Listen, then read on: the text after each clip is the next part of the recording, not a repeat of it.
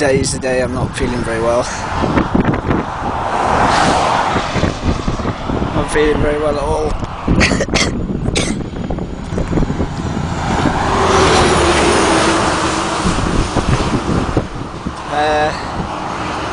Since I got to Perth, it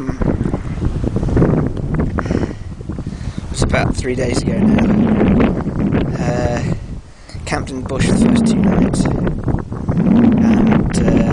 been waking up with a scratchy throat and dry, and just put it down to, I don't know, dust and not sleeping so much and what have you. So I had a few sort of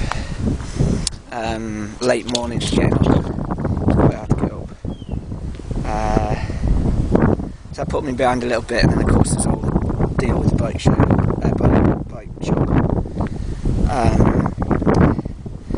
But I got into Ravensthorpe last night, and I got to the pub there. They just stopped in serving, so I managed to get some food. That was good. But the throat's been getting worse, as you can hear, and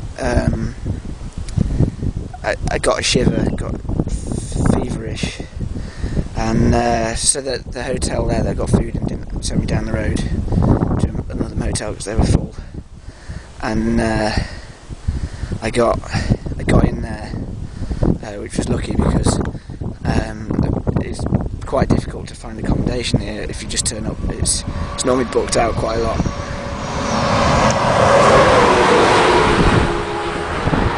So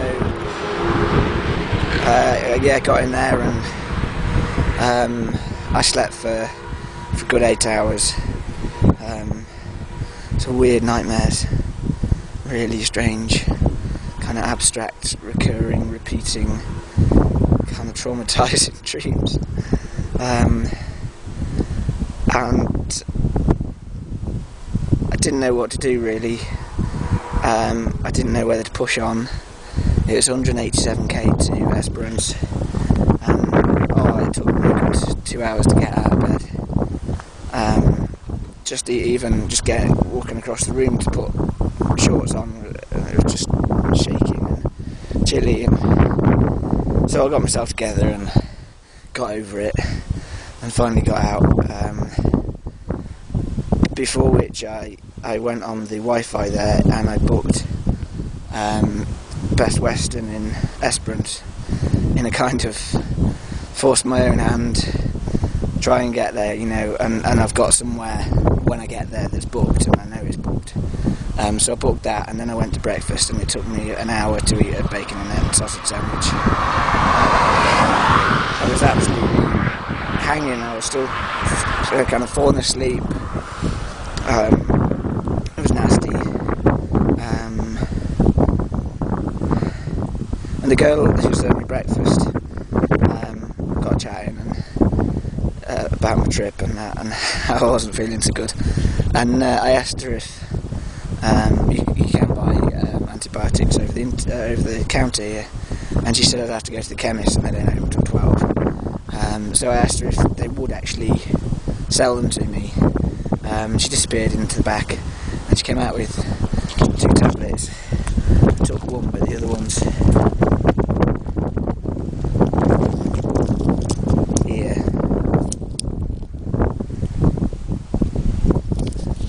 Something she got in Bali apparently. I think they're working. I got to Munjalup, someplace down there. It's 80k into this ride, sort of halfway stop.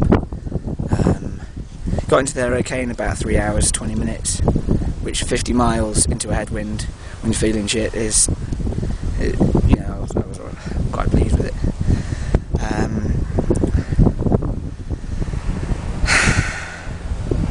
And now I'm pushing on, so I've done another few k, and I've got 80k to go, and I don't know what time it is, but I'll be in Esperance before dark, and I'm just gonna have a nice big meal there, get my head down again, wake up when I wake up, and if I wake up feeling like I did today, I may not go to Norseman tomorrow. Although having said that, it might be a tailwind, so we'll see. But if I go into the Nullarbor and I need a doctor, he's going to be coming to me in an aeroplane, so I'll get in a lot of trouble for that. Right, so I'll push on. Simplified my cockpit, by the way. I've just got these things on, got rid of that mobile phone jazz, and just a tyre under there. It's a lot nicer actually, a lot more clean. Got a little pack of supplies, it's all balanced. I've been buying for the longer sections, just sort of trialling that over this section where I don't really need to, but it's flattish, I don't need I'm not too worried about the weight, and I didn't know if I was going to find shops, so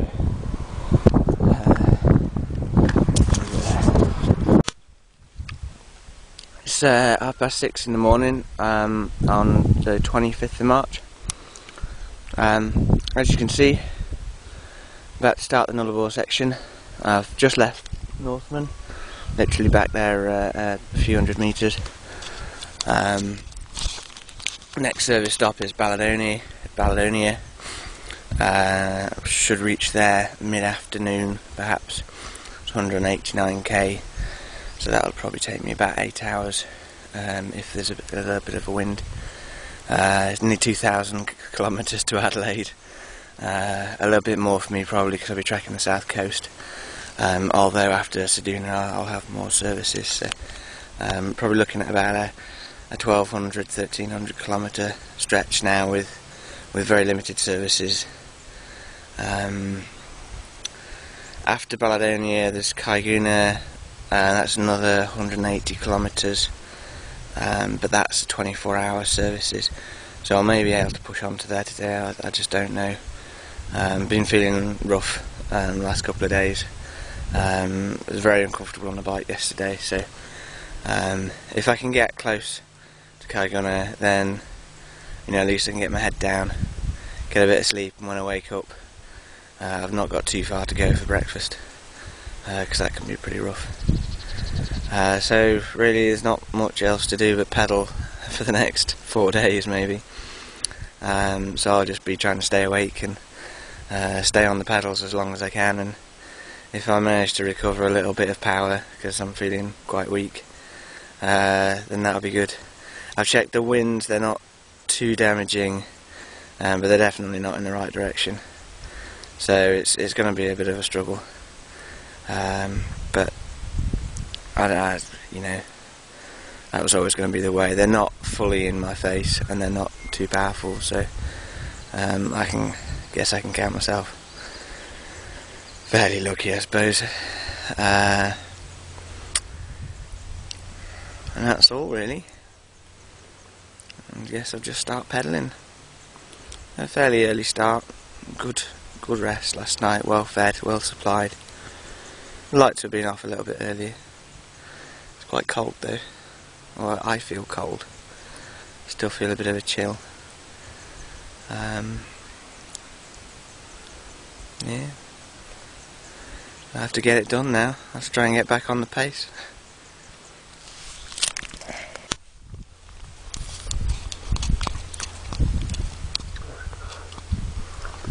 Still on the long straight road, 90 mile straight.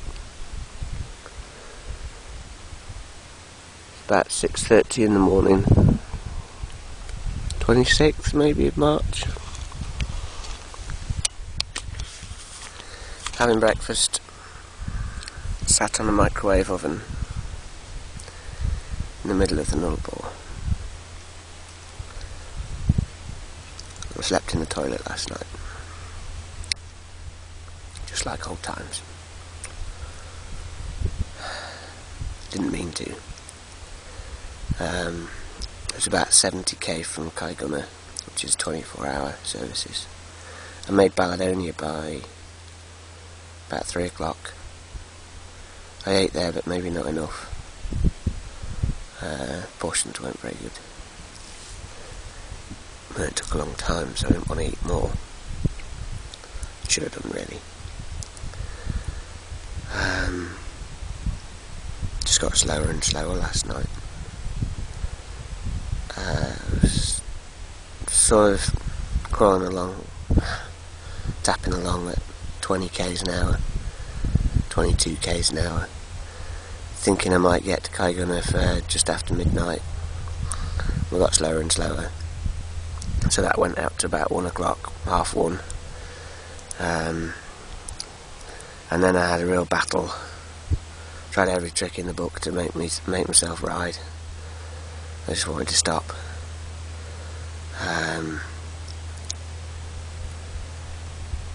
It started raining, and I had to decide whether I was going to ride through the rain and get to Kaiguna and shelter, or I was going to stick the tent up. The first time it was 7:30, it was too early, so I kept riding. I kept riding on to 100k from Kaiguna, and then the rain stopped, and I thought, yeah, it's alright. So I was going to push then on till 200 miles, nice round number. That'd leave me 55 to get to Kaiguna in the morning, which is not too bad. Got some food. That didn't happen. It started raining again, and it got heavier. Then I saw there was a rest stop. The rest stops, well, there's like 2 in 100 miles, and I knew there'd be a toilet there, and I thought there might be some other kind of shelter.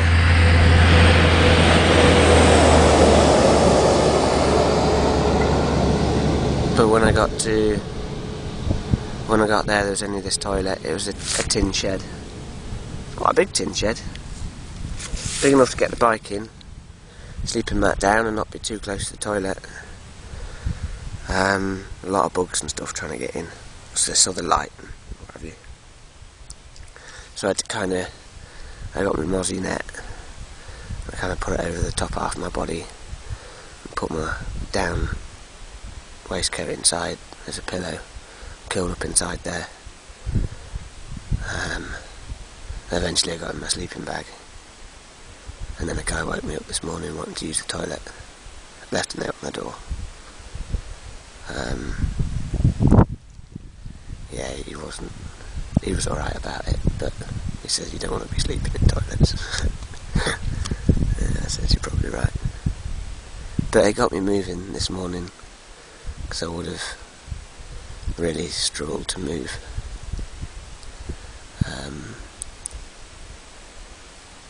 I'll probably struggle to move now, but I've got Danishes I picked up in Esperance, and I've been eating this straight from the bottleneck, 100% pure Australian honey. Try not to eat too much at one time, that makes me sick, but it's very good carbohydrates, very efficient, and it's good for my throat too. So I'm 60k from Kaiguna now. I'll eat this little lot, that'll shuffle me on a little bit. I'll get there, I'll eat. The next roadhouse after that's only 60k, so I'll get there, I'll eat some more, and I think I've got 115k, so I'll eat again.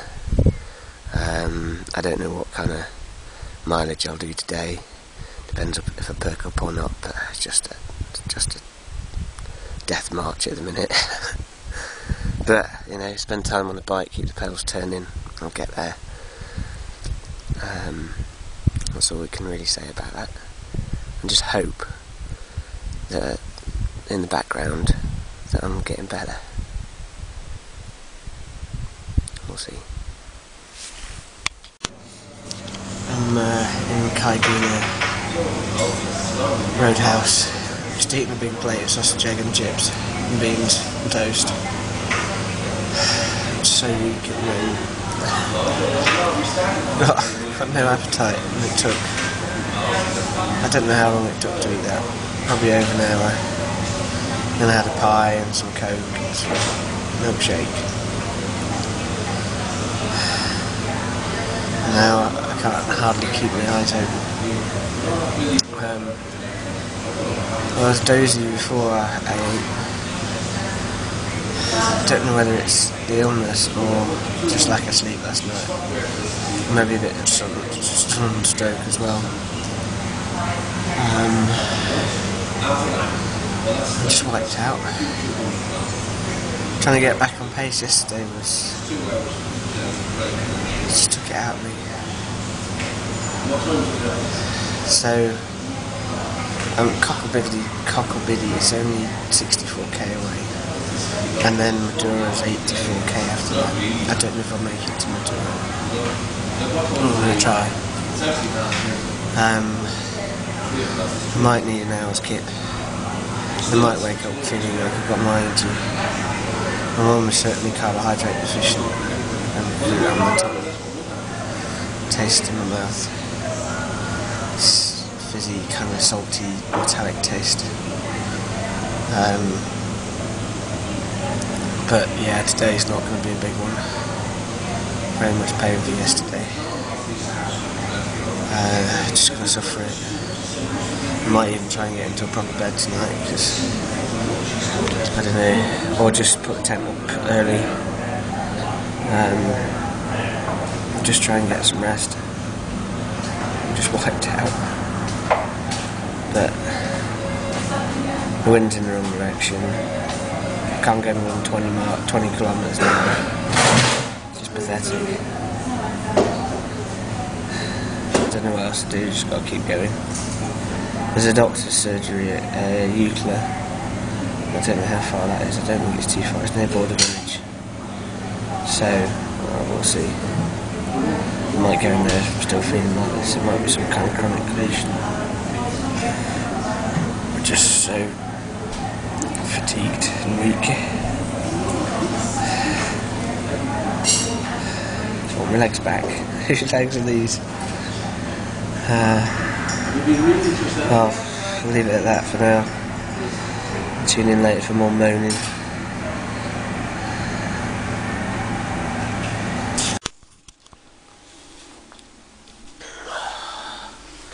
Hello again.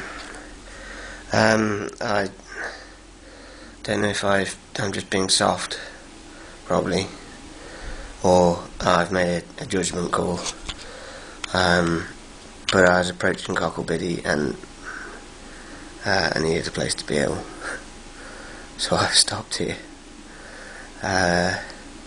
It's just gone. I lost 45 minutes because the clocks went forward when I crossed a state line, I think, or a certain time zone. So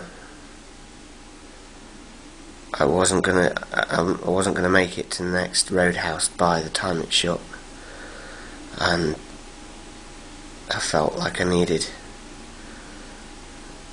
to sort myself out. I didn't know if I could do what I did last night again, because it crippled me. I didn't get anywhere. I did 30 miles by lunchtime. It was hopeless. So I need a good night's sleep, a good meal. I had a good meal at where is it? But I was falling asleep after, man. That was awful. But I need the same kind of meal now, and I think I've got my carbohydrates back. Because I was actually, for about 10 minutes, feeling quite powerful. Well, not powerful, less weak on the way up here. So if I can get a big meal, good night's rest, show some discipline for once, and get away early tomorrow morning, I can crack on. And hopefully I won't put myself in a position where it costs me the next day like it did today. So that's the plan. I'll let you know how it goes. I'm going to dinner.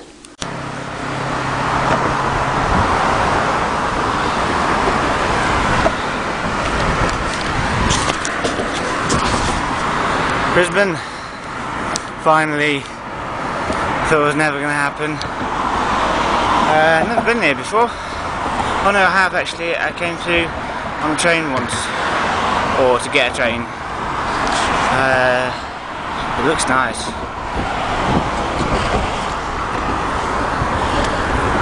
Nice skyline. Good night.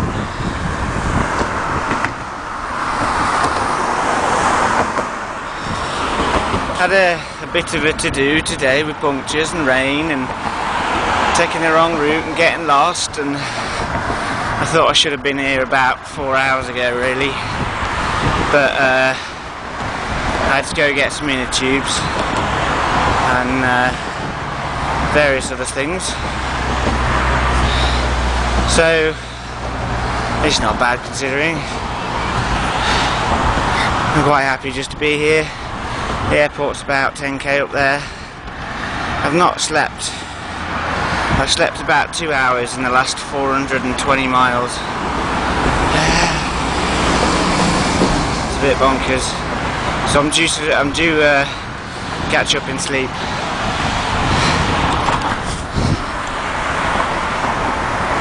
It's a nice cycle path over the bridge. Dare say I might see this again in the light. I think I've got to wait a little while to get a flight out. I'll catch you at the airport. Goodbye.